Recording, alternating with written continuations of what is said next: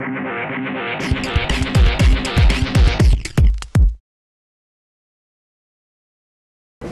I'm Dave Thomas of Cars.com, and we're here with the 2008 Honda Odyssey. Honda made some mild changes this year, but we're going to take you through the whole thing. Now, the Odyssey comes with two different engines, both V6s, both with very similar power, but if you get the EXL or this Touring that we have here, it comes with a six-cylinder with cylinder deactivation, meaning you go on half the cylinder power when you don't need the rest. So that gives you a few more miles per gallon. The 2008 Odyssey starts at 25,000, but we're in a Touring, which comes with leather, and we must say every Cars.com staffer that's been in this minivan has said it is by far the nicest minivan they've ever been in. And that's not a surprise since the Touring costs $40,000. But what you get is some really nice leather seats all the way around for all rows, leather on the doors, a nice dashboard, heated seats. It is the ultimate minivan. Now, all the doors on the Odyssey you can get with power controls with buttons right up here on the left of the dashboard. The backseat of the Odyssey is great for kids. It's like a little command center. They can control their environment AC controls right here if you allow them from up front. It also has a DVD entertainment system, which is obviously an option, which a lot of people get these days. It has a pop-out remote control.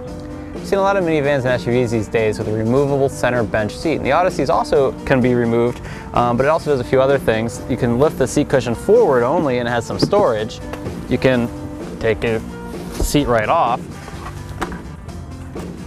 bring this down, and you got a little storage area for the two passengers, so there's no one sitting there. You can have drinks and some other toys or whatever. And then if you want, the whole thing can lift right out. And honestly, the best part about having a pass-through here now is that we can just hop right into the third row, like that. Of course, you can get in the minivan just the standard way. Flip a switch, the seat slides forward, and you just get in. One great thing about minivans is the third row actually has some space to it. I'm a 5'10" adult, and I fit perfectly behind the second row, which is pulled back quite far. As you can see, I have plenty of knee room. And the other great thing about the Odyssey is the third row even reclines, so you just pull a strap here, you can lie back a bit. If you're not familiar with minivans, most have a recessed cargo area, which is great for things like groceries because they can sit down and not roll around, but it's really to store the third row of seats. Stowing the third row of seats isn't the hardest thing in the world to do, but it's not exactly simple. You've got a strap here and a latch here, so you gotta pull the strap, pull the latch, and then it folds into the floor. Putting the seats back up is a little easier.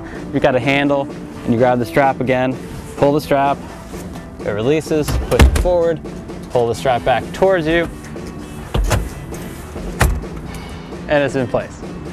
The Odyssey is one of the most popular minivans on the market, and the 2008 has a lot of improvements. Besides all the great stuff we showed you that makes it a minivan, it's easy to drive, almost fun to drive, and it fits in a lot of parking spaces pretty easily. For additional information on this car or any other, go to Cars.com and our blog, Kicking Tires.